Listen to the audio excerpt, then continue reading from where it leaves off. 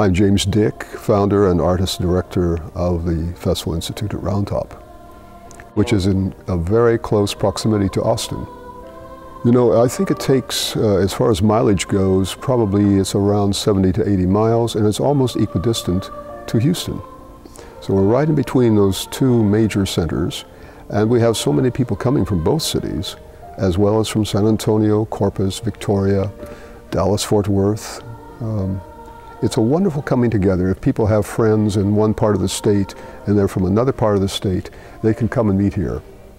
It's a great coming together place.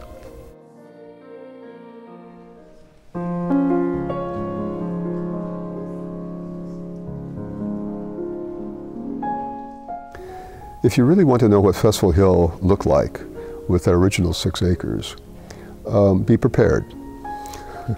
It was 5 town dumps, which had originally, well, not originally, it had originally been a wonderful forest probably, but then the area decided to make it a place for wasteland too, so it became town dumps. But there also had been a schoolhouse built some time ago on it, which was the first black school in Fayette County. And it's had a wonderful history. So we've kept this building and we still use it. We've changed it considerably into practice rooms, meeting rooms, rehearsal rooms as well. So it's been a very useful building. But I also think just from a historic preservation standpoint, it's very important to announce that that was a very important educational building for many years here.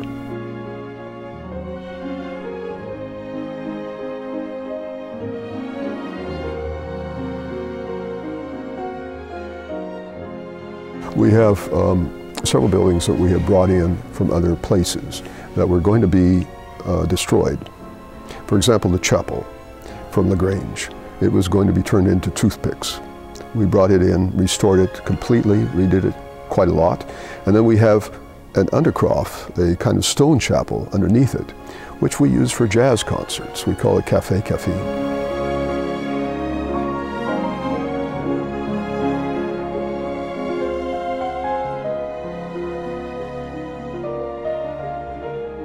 The Mankey House, where our wonderful dining hall is now, was a farmhouse in nearby Hempstead. It was also going to be torn down. And all the other buildings we built ourselves.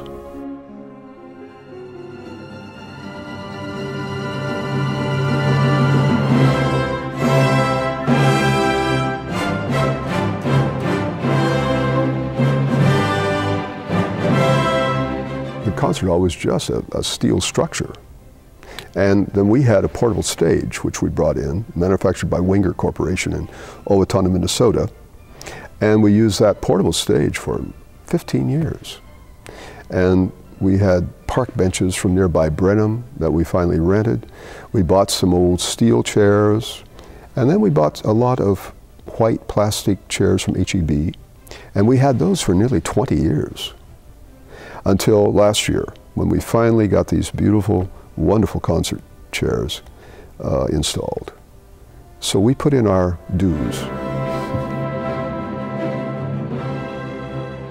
I see all these young artists coming from all over the world to play and to make music here, to study. We have great orchestra concerts, great chamber music concerts, solo concerts. We also have a great guitar festival every February. That can't help but deeply inspire one to see that a place is fulfilling its responsibility and its commitment.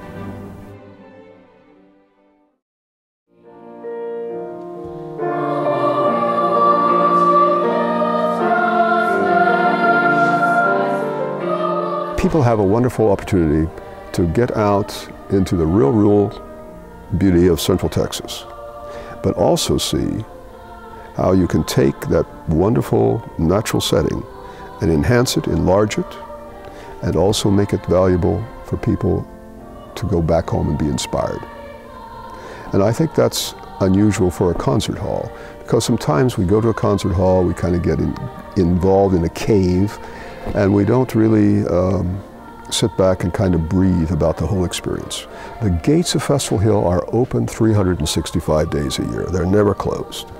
So people can come and run or picnic or just walk around, see the gardens and enjoy the place. So from that standpoint, it's a community of everybody who comes here. Not only the people who work here, who love it deeply every day, every hour, but the people who come here, I hope, feel that too.